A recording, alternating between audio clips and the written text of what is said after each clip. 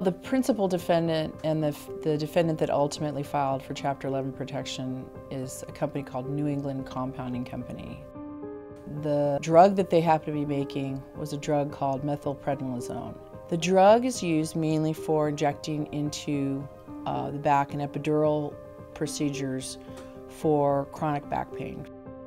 It needs to be manufactured in the most pristine setting to which safety would not be compromised, and this company was doing anything but that. All the inspection materials revealed improperly cleaning the premises, bringing other contaminants in the premises by not using sterile suits. There were serious contamination issues with this so-called clean room. They made a very large quantity of this particular methylprednisolone, and it went out to over 100 hospitals and clinics where thousands of patients were injected. 70 people died, and approximately 1,600 people have incurable, horrible fungal meningitis today and will never be cured.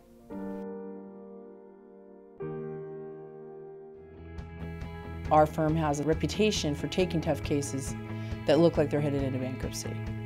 We invite companies into bankruptcy. The bankruptcy court offers a third-party channeling injunction.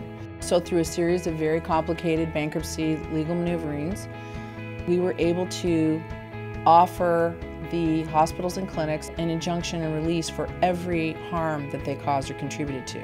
So they can get the same remedy in the bankruptcy court as if they were the debtor. So it's quite a very attractive remedy, a very powerful tool in bankruptcy.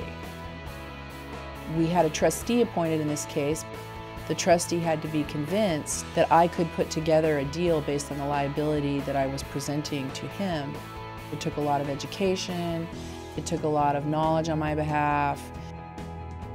I essentially had to try the case of the trustee for his permission to allow the case to continue. And if that wasn't tough enough, then I had to look a judge square in the eye and say, I can do this, give me the time to do it, and the clock was ticking. So this case was opened, ballots mailed, the plan was up for confirmation and voted upon in under 2 years. We had 99% approval and voting in support of the plan.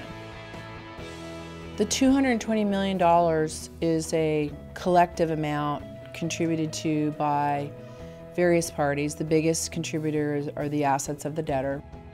We had to do the best we could for these victims because these are very, very seriously ill people.